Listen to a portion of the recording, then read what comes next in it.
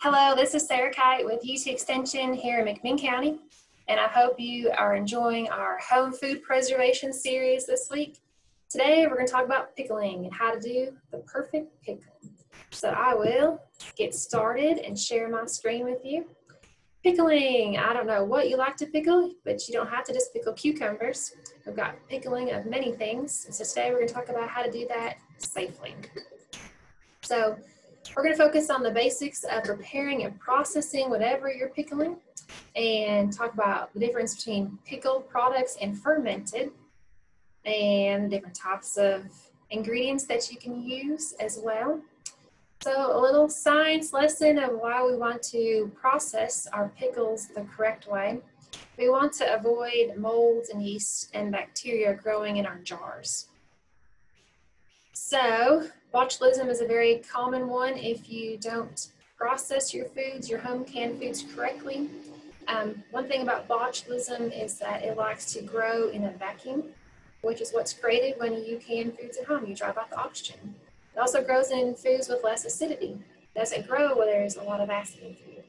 So don't leave out your vinegar and don't make your own vinegar and have not enough acid because they'll really cause a problem. Also, botulism grows at room temperature, which is not a problem if we refrigerate our foods or freeze them, but in home canning, we put them up in the pantry. So it's very important to follow a good tested recipe, to follow all the instructions well to make sure that you don't have botulism growing in your jars.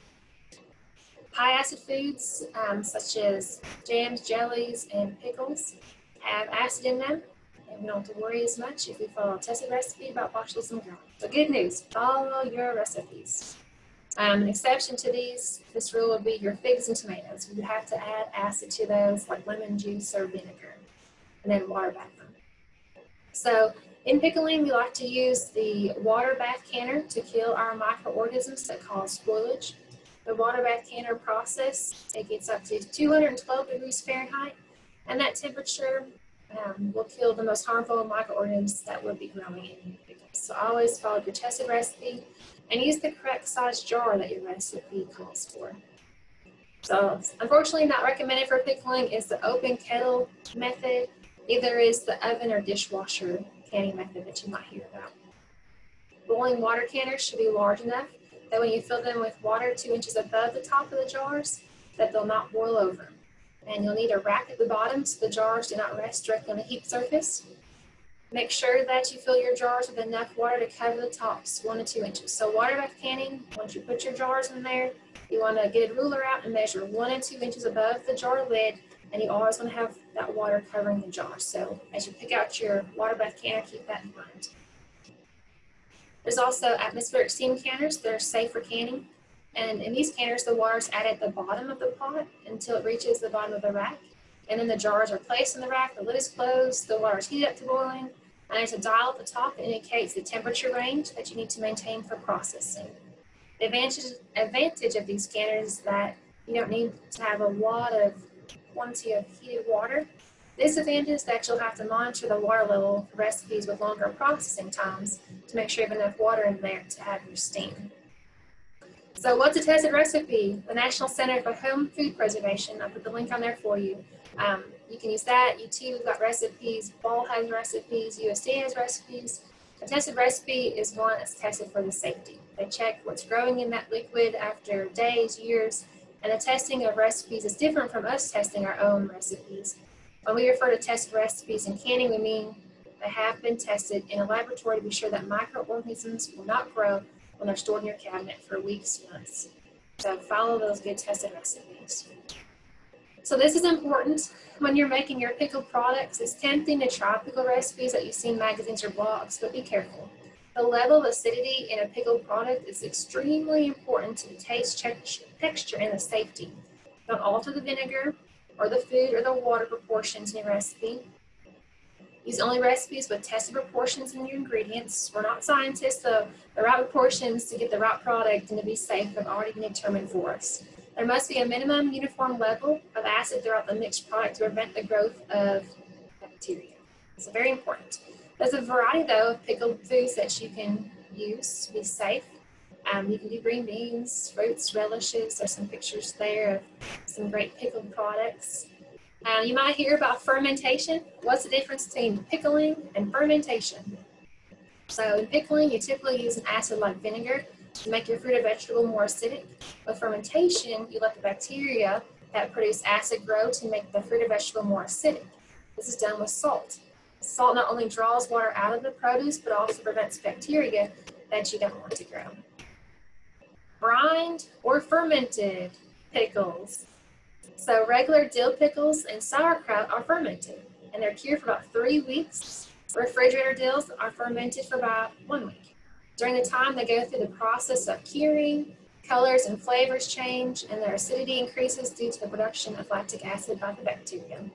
And some products are brined in salt and water and are cured to produce the color and flavor changes, but aren't fermented. In this case, vinegar is added later to preserve that food. So very interesting. So what do you want, fresh pack or quick pack pickles? They're not fermented.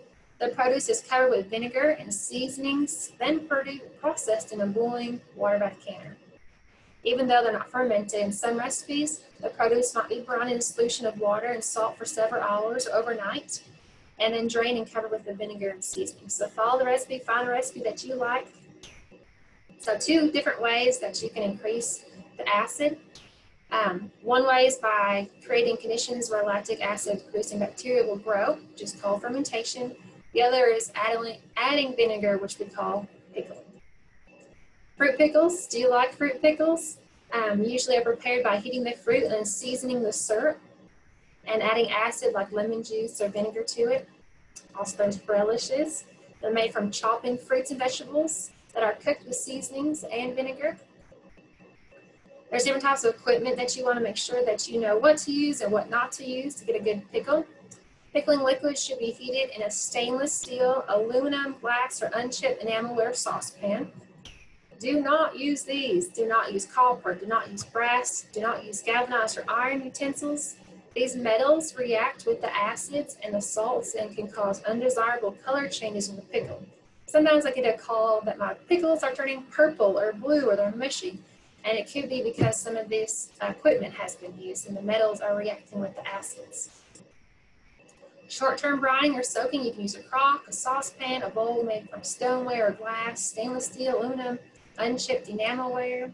You can use these same containers when you are soaking cucumbers in lime, except for aluminum. The lime will cause aluminum to pit, and when this happens, your container might develop dents or depressions. Let's talk a few minutes about the ingredients that you might use for pickling. So the basic ingredients are shown here: your produce, your salt, your sugar, vinegar, your herbs, and your water. So what kind of pickle do you need? There's actually different types of pickles. Many kinds of fruit and vegetables can be pickled. So cucumbers, you have 3 cucumbers there. Which one do you use? A slicing cucumber? No. Use a good slicing cucumber. It'll get a nice slimy pickle. Regular cucumbers are grown fresh, ready to eat fresh, and they have a little bit of wax on them, which is good for pickling or pickling solution. It's tough to get through that cucumber. And they're also too large. You might have large seeds and large seed cavities, which aren't really good for pickling. The middle one is our pickling cucumber, and then the last one's an English cucumber. So the English cucumbers, also known as a burpless variety, they have a sweeter and a thinner skin. They're easy to digest. They generally are seedless and delicate, but not really the best for pickling. The middle is the best one for pickling. A pickling cucumber. It's shorter, it's thicker, they come in different sizes. They have smaller seeds, smaller seed cavities. They have bumpy skin and are very importantly, they're not waxed. So all your seasonings and acidity can get through there. So you have different types of pickles. You want to get your pickling cucumbers. Try to pickle fruits and vegetables within 24 hours after they're picked. Vegetables should be tender, fruit should be firm. Peaches and pears can be slightly underripe for pickling. Produce should not have mold, not even a small amount. Processing will destroy the mold, but not destroy the off flavor that it produces while it's growing on the fruit or produce. Salt. Salt's very important. Find the proper salt. You want to use canning or pickling salt. Fermented and non-fermented pickles may be safely made using iodized or non-iodized salt. However, Non-caking material added to the table salts may make your brine cloudy, but use a good canning or pickling salt. White sugar is preferred. White sugar produces a less lighter colored product. Unless the recipe calls for a sugar substitute, use regular sugar. Heat and storage can cause bitterness and loss of flavor if you use the sugar substitutes. Sugar also helps pump the pickles and keep them firm. So if you need a special recipe with reduced sugar or a sugar substitute, you'll need to find those. Vinegar is very important for pickling. You want to use a vinegar with at least 5% acidity. Don't use homemade vinegars unless you know that it's at least 5% acidic. And do not dilute unless the recipe tells you to. This dilutes the preservative effect. White vinegar is the best, especially with your onions involved. But some people like the flavor of apple cider vinegar. They like the milder taste. Your spices, very important part of pickling. You can put them in a nice clean white cloth or cheesecloth. Whole spice is good. And remove the bag from the product before packing the jars. And this will produce a lighter colored pickled product. The water, who thought the water would also play into it? So it's like a lot of great ingredients, but you gotta make sure that you use the good quality ingredients to get a good quality pickle at the end. So with pickling, especially fermenting pickles, avoid heavily chlorinated water, which can kill microorganisms and inhibit the fermentation. Sometimes water with high levels of minerals can produce dark or discolored pickles, so soft water is the best choice. All right, here's your beautiful pickle. His little science anatomy for pickles. Most people prefer a plump or firm pickle. And there are some things you can do for a better quality pickle. First, be sure you start with the right cucumber. Start with a fresh pickling cucumber that's not overly mature, removing a scar though at the end, the 1/16 slicing the blossom end is. The blossoms may contain an enzyme which causes excessive softening for your pickle. And you don't need to use a grape leaf, which inhibits the enzyme if you slice the blossom end off. And there it is. Covering the cucumbers with cubed or crushed ice 4 to 5 hours before pickling can help to make them crisper. Now, this is a safer method than using some firming agents. And here's a list of some safe firming agents. If you use a good quality ingredient, up-to-date methods, firming agents won't be needed for crisp pickles. Potassium aluminum sulfate. It's a good additive that some people like to use to help create a crisp pickle. It may be safely used to firm fermented pickles. However, it's not necessary and is not included in many USDA tested recipes. It does not improve the firmness of quick processed pickles either. Calcium, pickling lime, yes. Agricultural lime, no. So make sure you use a food grade lime if you're adding it.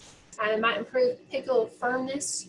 You would just before choose a good, great food grade lime. There's also pickle crisp granules, which have calcium, are also made.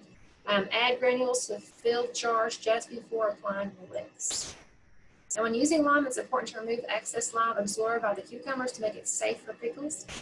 To do this, you want to drain the lime water solution, rinse it, then re-soak the cucumbers for about an hour, and repeat rinsing and soaking 2 or 3 more times.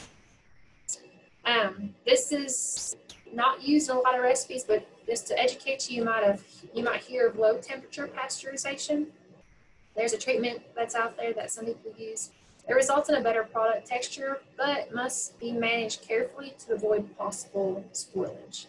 You just simply place your jars in a can filled halfway with warm water, 140 degrees. Then add the hot water to 1 inch above the jars. Heat them to maintain 185-degree temperature for 30 minutes. Check with a jelly or canning thermometer to make sure the temperature is maintained for 30 minutes. Temperatures higher than 185 may cause unnecessary softening. So remember, only do this if your recipe calls for it. So let's talk about the step-by-steps of how to do some pickling. Get your equipment ready, fill your can. There's a picture there of a canner. Fill it with water. You want to get it nice and hot. It takes a while, so get it started. Bring it to a nice boil. You also want to get your jars ready by washing them and sterilize your jars by putting them in your boiling water for about 10 minutes. If you don't plan to process them, you want to make sure that they stay sterilized. And make sure you use a good 2-piece lid, the lid and the ring. Always start with a good produce. A good pickle, want to wash it, cut off that blossom end, 1/16 of an inch off that end. You can cut them into slices if you prefer. Combine your cucumbers and your onions or a large bowl, add your salt, cover about 2 inches with crushed or cubed ice, refrigerate for 3 to 4 hours. Next, combine your vinegar, sugar, mustard seed, celery seed, boil for 10 minutes, drain, add your cucumbers, onions, and vinegar solution, then keep on boiling. Next, you need to fill your jars with your pickles and your onions, your pickling solution. Leave about a 1/2 inch headspace. Remove any air bubbles. Add more cucumber solution if you need to get the 1/2 inch headspace. No more, no less. It's very important for your proper sealing. Wipe the rooms with a damp cloth. Make sure there's no food particles or sticky solution on there, so that way you get a good solid seal. Open the lids, adjust finger tip tight. Then you want to put them in your jar. You put your jars with the lids on in your canner. Turn the heat to the highest position. Return that water to boiling. Make sure you get your ruler out. You need to keep 1 to 2 inches of water above the lids. After you get a boil, put the lid on the canner. Process it for the appropriate time. When it's done, lift the jars out, put on a nice cooling rack, and let them sit undisturbed for about 24 hours. Again, make sure you know your altitude. In McMinn County, we're below 1,000 feet, so we're good. Don't need to adjust your processing time. I'll share this recipe with you. This is one of my favorites. It's a quick, fresh pack bread and butter pickle. Makes about 8 pints. You need your pickling cucumbers, about 6 pounds, 8 cups of onions, thinly sliced, pickling salt and vinegar, sugar, mustard seed. You have your spices there. And then what you want to do is wash your cucumbers. Again, cut the 1/16 of blossom end off. And then you combine your cucumbers, onions in a large bowl, add your salt, cover with 2 inches of ice, refrigerate 3 to 4 hours. Add more ice if you need to, you want to keep them covered. Then combine the remaining ingredients in a large pot, and then you just want to boil it for about 10 minutes. Cooking it all together, drain, add your cucumbers, onions, slowly reheat the boiling. Then fill your hot jars that you've been sterilized with your slices and your syrup. Keep a 1/2 inch headspace, remove air bubbles. Wipe your ends, and then you want to process. There at the bottom is your chart for pints or quarts. Process for 10 minutes. After 10 minutes of boiling in that water bath, you take them out, let them cool. Don't move them for 24 hours. If you like a good firm pickle, here's a little bit of variation. Again, wash them, cut them. Mix a cup of pickle lime with salt, a gallon of water. Avoid aluminum again. And then just soak your cucumbers for 24 hours. You can stir them and remove it, rinse it, re-soak it for an hour. And repeat that until, repeat rinsing and soaking sets about 2 more times. And then as slices will be brittle, you want to just drain it well, and then you can go ahead and add your onions. And then storage is very important too. About 4 to 5 weeks, let all the seasonings to infuse in your pickles. So again, store them in a cool place, no direct sunlight, no direct heat, and enjoy whatever you're pickling. So I hope you've enjoyed this pickling session. Tomorrow we'll be going into salsa. Lots of tomatoes are out there today. But have a fantastic day and enjoy your canning. This is Sarah Kite with UT Extension in McMinn County, and I hope you have a fantastic day.